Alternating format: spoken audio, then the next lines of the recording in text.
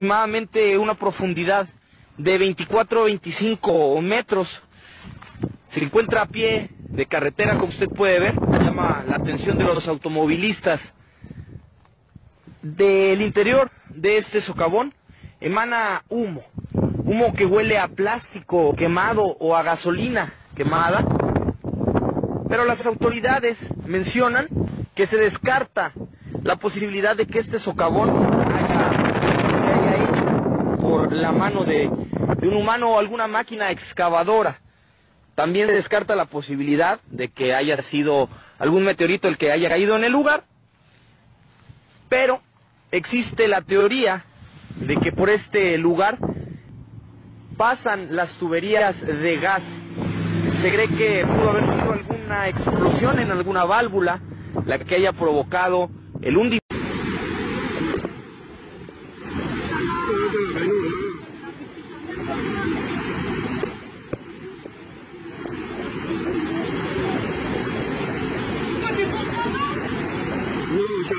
Non, défoule pas ça. Non, défoule, laisse comme ça.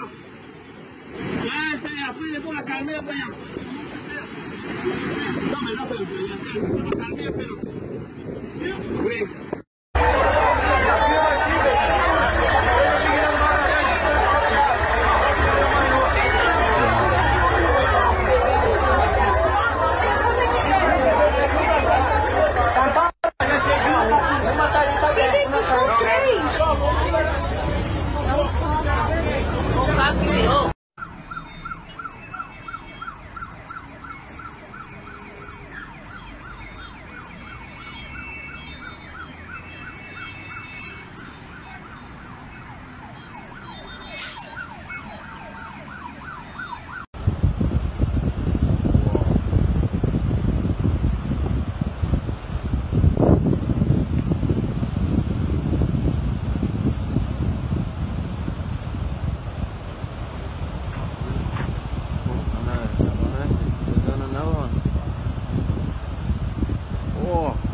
That is massive.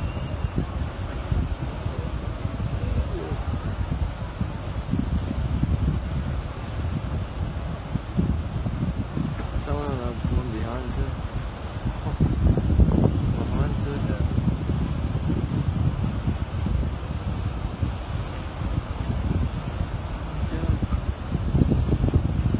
You can't zoom any closer.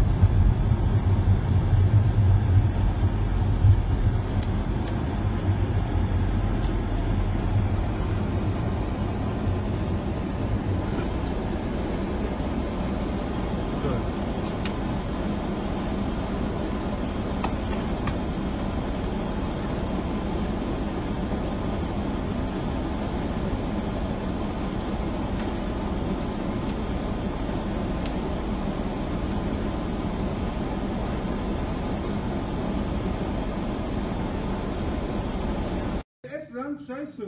Chill mal. Junge, voll auf dem Smart dieses das. Ciao. Ganze Autos beschädigt, schnell. Ah nein! Oh, der dicke Auto. Boah, jetzt! Boah!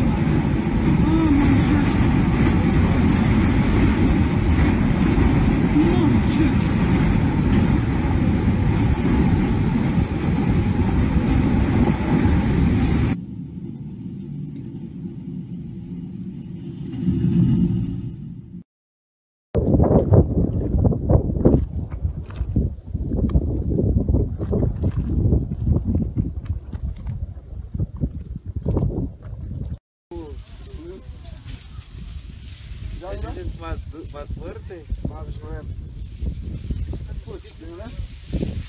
That's a really cute one. Well, mira.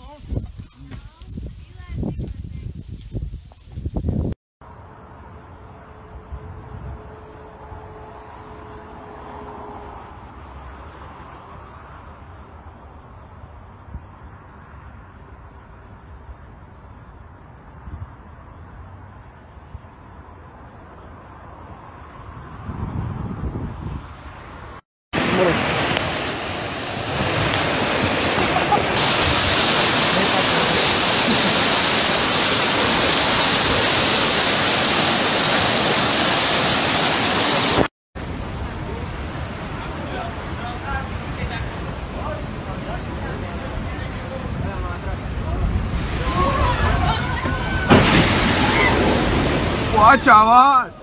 ¡Guau, chaval! ¡Guau, chaval! ¡Qué buena! ¡Ah!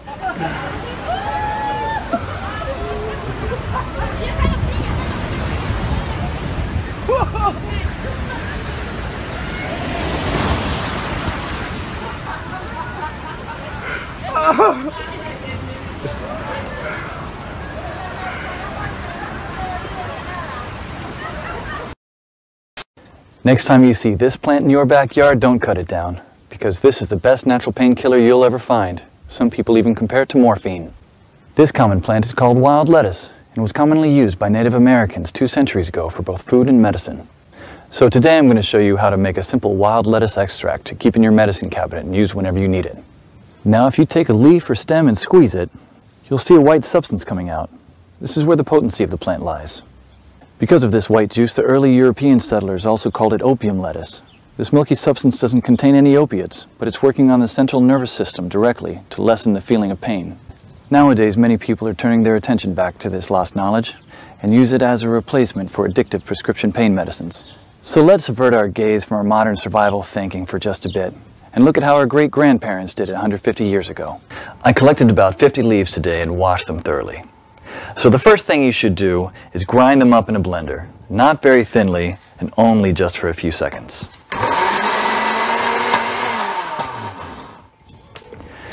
Place the ground leaves into a wide pot and add just enough water to cover them.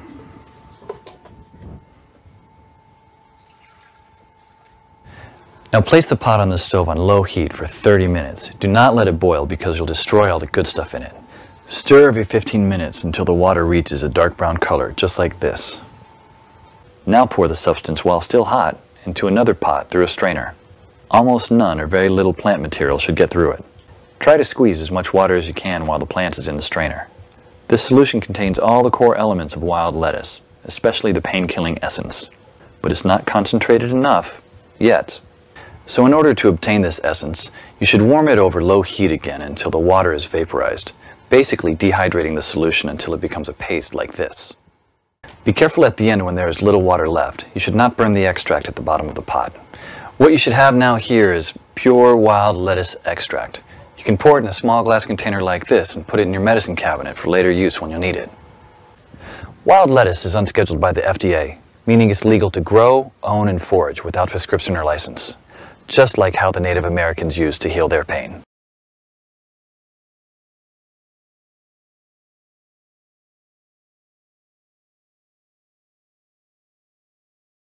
North Korea is denouncing a new American nuclear strategy that calls for the U.S. to enhance its arsenal of low-yield nuclear weapons. A spokesperson for the North Foreign Ministry's Institute of American Studies says the U.S. strategy is a declaration of war against the world.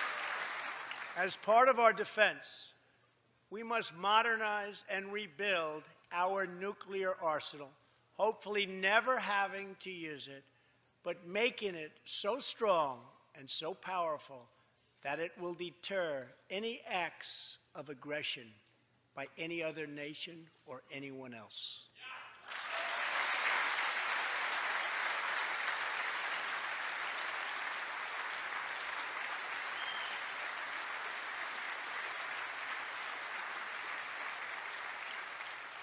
Perhaps someday in the future there will be a magical moment when the countries of the world will get together to eliminate their nuclear weapons. Unfortunately, we are not there yet.